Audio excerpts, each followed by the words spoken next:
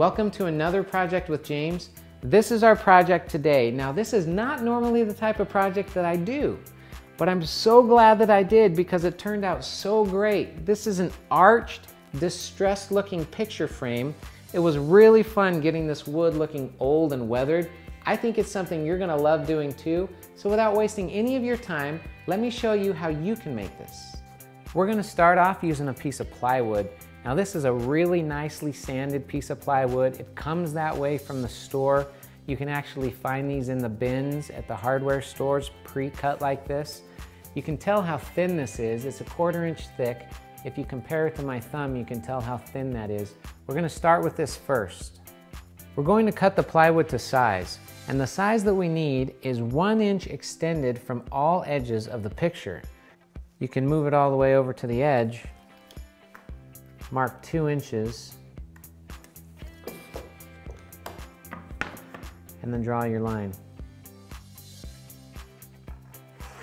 There's a number of different ways you can cut this wood. If you have your own favorite way, by all means do it that way. I've chosen to use a circular saw because I think it's the quick and easiest.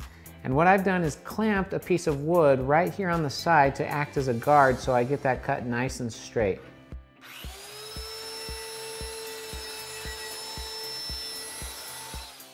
I went down to my home improvement store. I chose some hardwood door casings to use in this picture frame.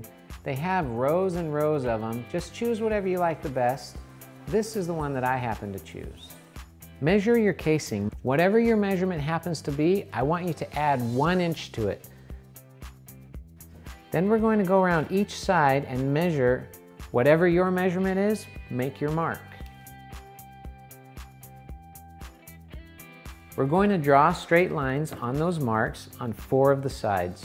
Drawing out the arch is pretty simple. Find the halfway point of your wood down here.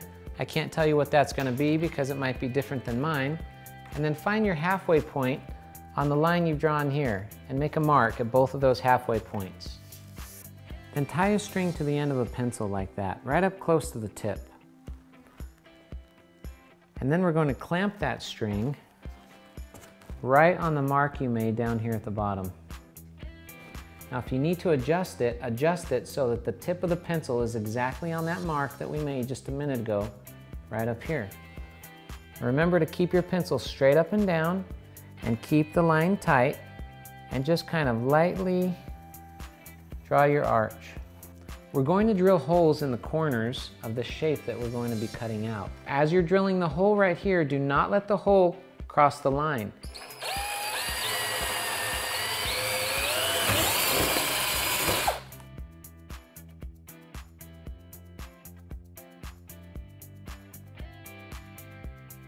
We're going to set up the guide again so that our saw can cut nice and straight. You can clamp another guide on this side so that the saw fits perfectly right down the middle. It's as easy as that. Now we're going to do that exact same thing on the other 2 straight sides. Before we cut the arch, let's cut a straight line from this hole to this hole, just so we have less wood we have to deal with as we're cutting our arch. We don't have any guides here. We're doing this all freehand, so take your time.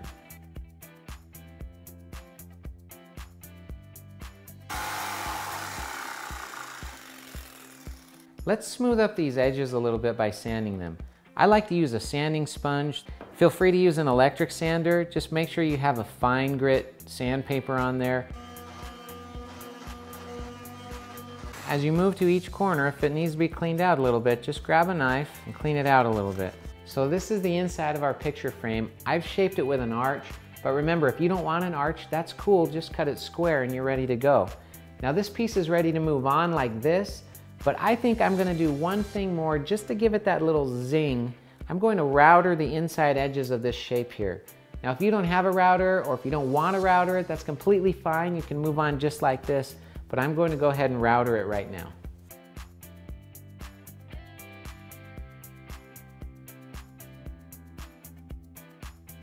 Now let's cut the trim to go around the frame. Take a measurement from this point on your plywood to this point on your plywood, and then add an extra 1/2 inch because we want the trim to hang over the edge of the plywood just a little bit. We're going to make this angle cut on the miter saw, and notice that we've got it set to 45 degrees. Once you've made your first cut, you're going to measure from the long end of the cut and use the measurement that you took from the plywood and make a mark. Because we're cutting at the opposite angle, you need to turn the saw to the other 45 degrees. Bring the trim down to your mark. Line up the blade with the mark and make your cut.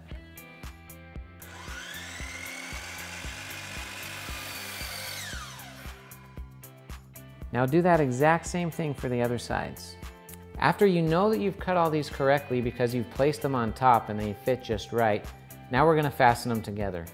First, we're going to put a little bit of glue on these. Remember, when you're gluing, a tiny bit is all you need. You do not need very much at all. Then place the two corners together. Now what you're going to do is take a block that you know is perfectly square, put it right in that corner, then we're going to clamp it. And you don't need to do it very tight. And clamp it from this way. That will hold that corner nice and tight, but we're also going to put some brad nails in there. Now a brad nail is a tiny little nail. It just will hold that together so that we can move on to the other corners. Now it's time to attach the trim part of the frame to the plywood part of the frame. To do that, we're going to flip the whole thing over and attach it from the back. Once again, we're going to use a brad nailer to tack this together. It's really important that the nails you choose are short enough that they are not going to penetrate all the way through the frame and come out the front. That'd be a disaster. So these ones happen to be 5/8 inches. We want to clamp it so it's nice and tight when we nail it together.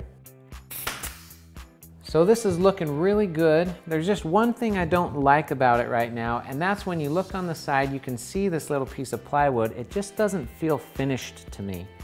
So what we're going to do is take a little piece of chair rail, and you can find these at the home improvement store right next to the trim in the aisle. And we're going to attach this right along the edge, just like this. That gives it some thickness and it finishes it nicely. We're going to cut this the same way we cut this other trim. We're going to take the measurements from here to here, cut it at a 45. The only difference is, instead of laying it on the saw flat like this, we're going to stand it up on the saw like this.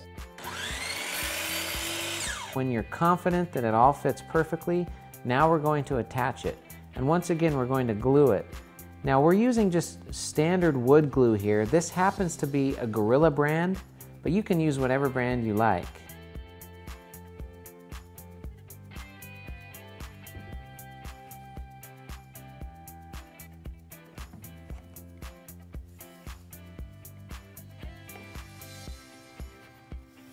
Once again, we're going to tack this with the little 5/8 inch brad nails. Now what we need to do is fill in these little holes that we just made with the nails with some wood putty. Now make sure your wood putty is stainable. Then just get a little bit on your finger, put it in the hole, and wipe it off like that. It's pretty slick. Doesn't take much. We've assembled the frame. It's nice and sturdy. That's what it looks like from the back. We've shaped it.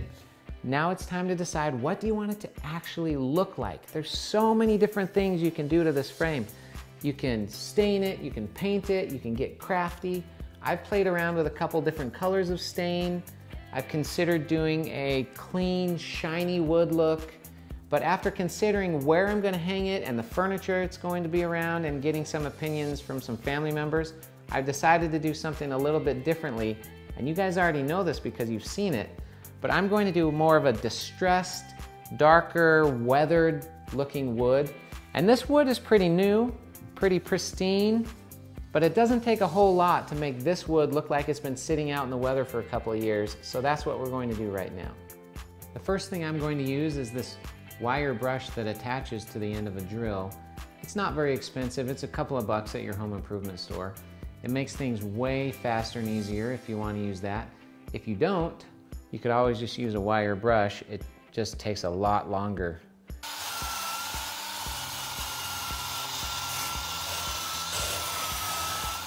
You can see how that brought out that grain, made those cross marks as if it's been sitting out in the weather.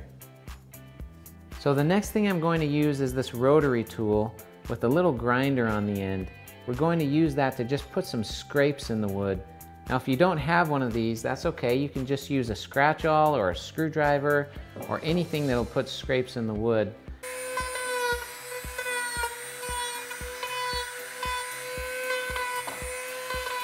So now we're going to take a scratch-awl and we're just going to poke holes using a hammer to make it look like those little wormholes that you find in the wood that's been weathered outside.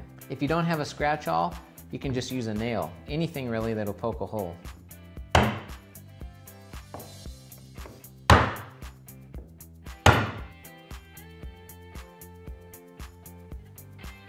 Just get any remaining dust off, use a slightly wet rag, and then we're going to be ready to stain this thing.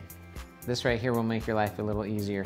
Grab a couple pieces of scrap wood, stick some screws in it, and it will hold it up off the table for you. The color I'm using is called Espresso. It comes out really dark, which is exactly what I wanted. You can use whatever color or brand that you like.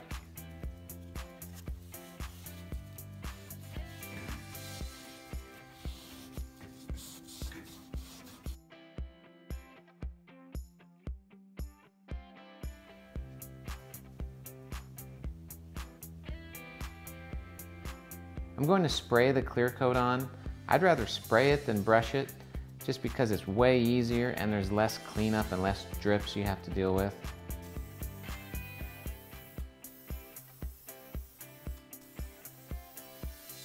Now most of the time when you're permanently putting a print into a frame, you use the brown tape and then you put the brown paper over the back.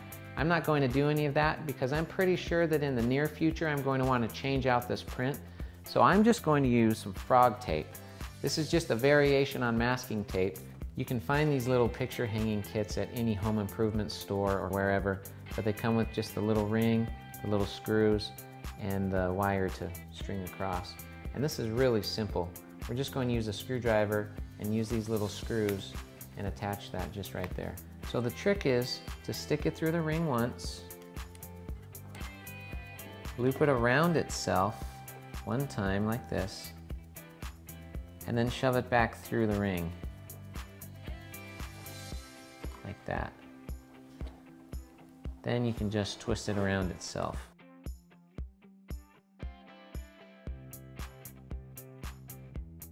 It's time to go hang this up, but before I do, I want to say thank you so much for following along with me today. This project turned out so great. My next few projects are going to be really cool too, so come check those out. So thanks again, and we will see you on the next project with James.